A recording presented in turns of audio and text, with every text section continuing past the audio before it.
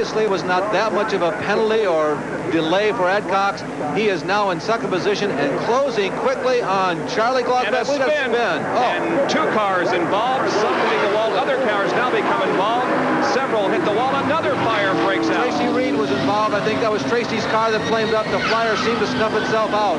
But there must be 8 or 10 cars down there. It happened right in the top 10. Tracy Reed, I can see Patty Simcoe's car was involved. Terry Pearson is in there. Rick Jeffrey. There are several. There's Patty's car and Jeffrey, the 2 we just mentioned. Movement in both of their cars. There's Rick O'Brien car, Mark Gibson, Keith Seagars. Gibson was the leader of this race. There is Tracy Reed's machine, the backup Cale Yarborough Hardy's car that has been seriously damaged. Bobby Jack's car also involved, the 71 car. There you see some drivers getting out.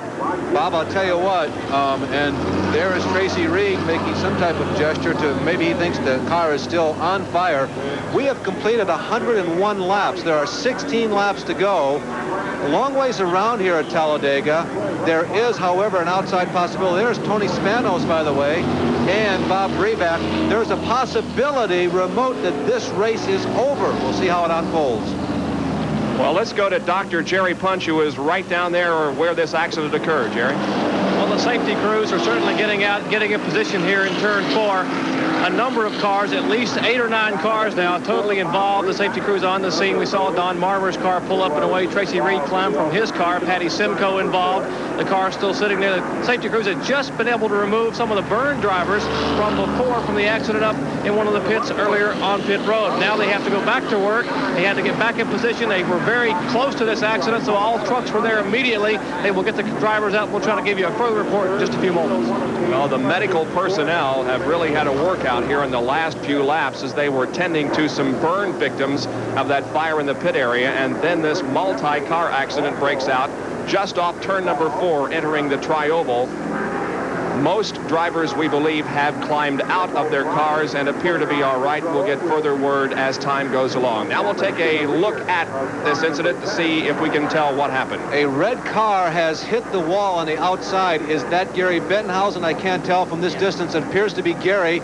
Bobby Jacks is running on the bottom side. There's Tracy Reed spinning, and now Jacks and Reed are backing up right in front of the field.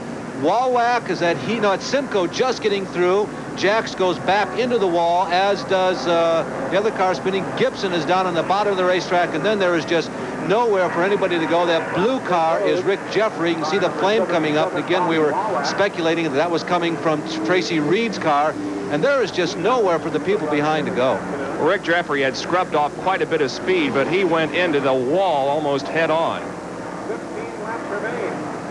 Take another look at near the end of it. There you can see there's Tom Usry, the red number 70. There's Reed going sideways into the group, and yes, it is Reed's car that flames up.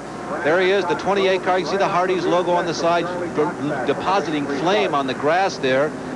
Keith Seegers again. There's Jeffrey backing across. He's already made that hard contact Bob was referring to on the outside wall.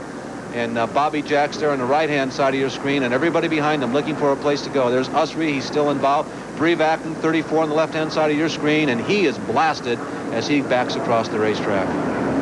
Well, a lot of wrecked cars.